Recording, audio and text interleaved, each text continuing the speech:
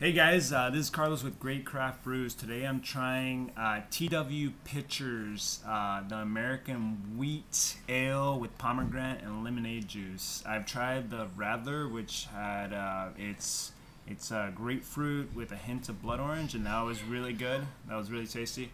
I've had the cider with cranberry juice. That was really good. But what's cool about all these is that they're all like five and over percent. And they're all kind of milder, tasty beers. So let's try this one out on the aroma.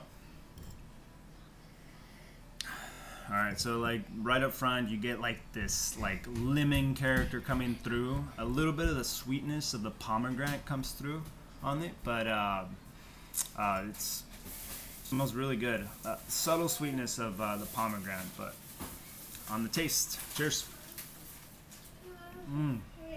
Yeah, this is really good.